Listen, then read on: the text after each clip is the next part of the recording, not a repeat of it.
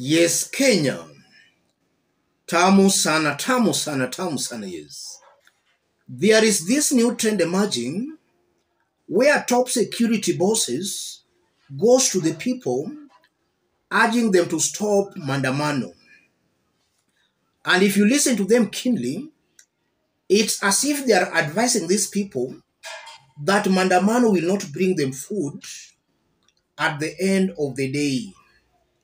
So for them to get food at the end of the day, they should not demonstrate, but they should go back to their work. I've listened to many of them bringing that kind of a narrative. I want us to listen to what happened today in Kisumu on the second day of demonstrations before we continue. Listen to this.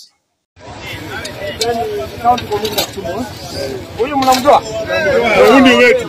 Huyu ni kifrendi kuja tuongee na nyinyi tafadhali hii Kisumu ni yetu. Yes. Ndio? Si Kisumu ni yetu. Na nyinyi. Sisi ndio tunaishi Kisumu, ndio tunafanya biashara, ndio tunatafuta nini? Chakula. Sasa tunatafuta riziki, ndio? So naona tumekuwa na maandamano mara kwa mara mpaka town yetu ni kama ghost town sasa. Watu wafanye biashara, ndio?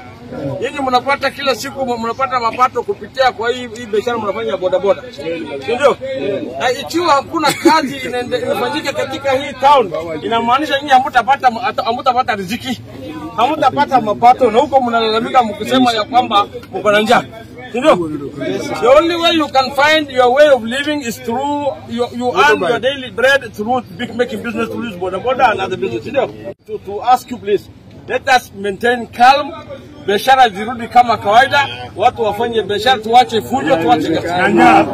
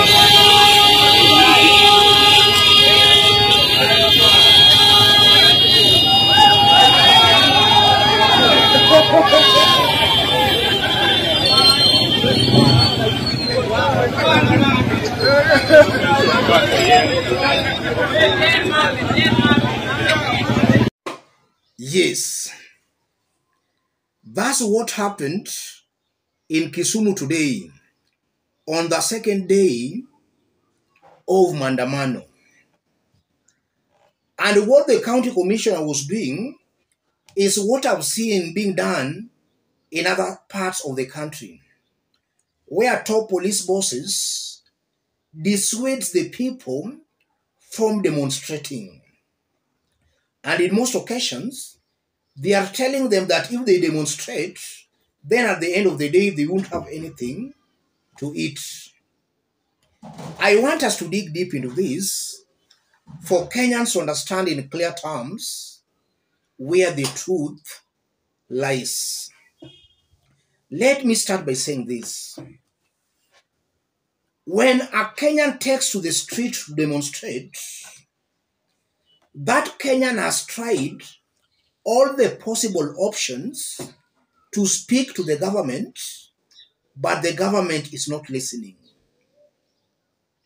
So that Kenyan is left with only one option: to demonstrate for the government to listen.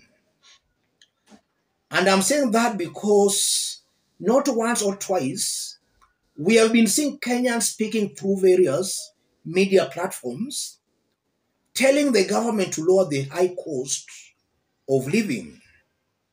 One good example was during Finance Bill 2023, where there was a public participation.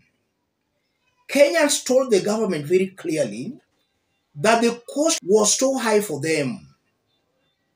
So the government ought to have lowered the cost of living. Instead of the government lowering the high cost of living, the government went ahead and raised the cost of living further through the passage of Finance Bill 2023.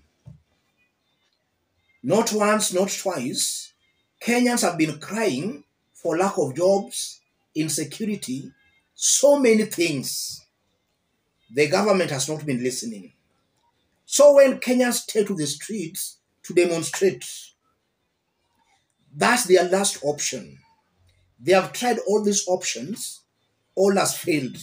So instead of these top government officials in the security telling them to stop demonstrating, these top security bosses should go and tell the president that people are suffering on the ground. They are not demonstrating because they want. They are demonstrating because life is very hard for them.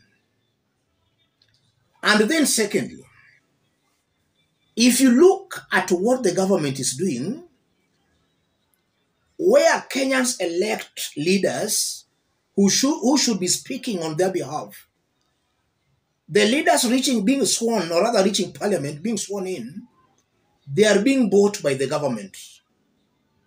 They no longer represent the people. And I'm saying that again based on the passage of Finance Bill 2023. A whopping 93% of Kenyans were against that bill. But still the elected leaders went ahead past that bill. So it's very clear that these demonstrations are orchestrated by the government for buying and bribing the leaders who should be speaking on behalf of the people.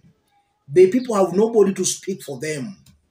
So they must just go to the streets to be heard. These top police bosses should tell the government to stop bribing elected leaders. Let the elected leaders work for the people. If Ruto stops buying members of parliament, maybe these members of parliament will be working for the people and there will be no demonstrations. Something also coming out very clearly, if you look at the demonstrations, they are always very peaceful before the police interferes.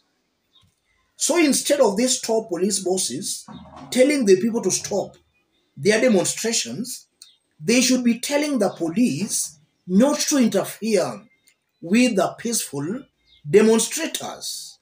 Because again, that's where the problem starts. So instead of bringing people together, and then you start lecturing them on why they should stop demonstrations, go lecture your police officers, your junior officers who are interfering with the peaceful demonstrators. Without the police interference, the demonstrations will be peaceful. At the end of the day, each and every person will go back home, nobody injured, no business destroyed. This government is clearly getting it completely wrong from all fronts. And also, if you look at it very carefully, when a Kenyan decides to demonstrate, already that Kenyan has organized and planned his life on how he wants to push his life. So when you tell that Kenyan to stop demonstrating, to go back to work, it's as if you are assuming that that Kenyan demonstrating does not know what he or she is doing, which I consider a madarao. And these top police bosses, they should not be using their uniform and their rank to intimidate Kenyans, because some They are assuming that now because they're in that rank, then they have monopoly of ideas and wisdom. These people you see down there, some are very wise and very brilliant. Mm. So again, these police officers, they should not assume that now they have that monopoly of ideas, monopoly of wisdom. They know what is right for others, and those others don't know what is right for them. I think if that's done, then each and every person will live very peacefully and very happily. And it has forced me to talk about that because it's an emerging trend we are seeing, where some police bosses collects people together, then they start talking them down. Let them just obey the law. Protests, demonstrations, picketing are all enshrined in the Constitution. If anything, is the people who should be advising these top police bosses to stop giving illegal orders to their juniors. Let me stop it there, ladies and gentlemen. If you are watching us but you have not yet subscribed, subscribe, give this video a like. And to any other person who may want to support our forum, contact me through that number below. We are working on a very interesting video where a police officer who joined the demonstrators in Makueni has been arrested. The suspect has since been placed under lawful police custody. We are working on that video. Make sure you stay tuned by subscribing in order not to miss that video. That video confirms one thing. The center can no longer hold in Kenya Kwanza. Things are crumbling.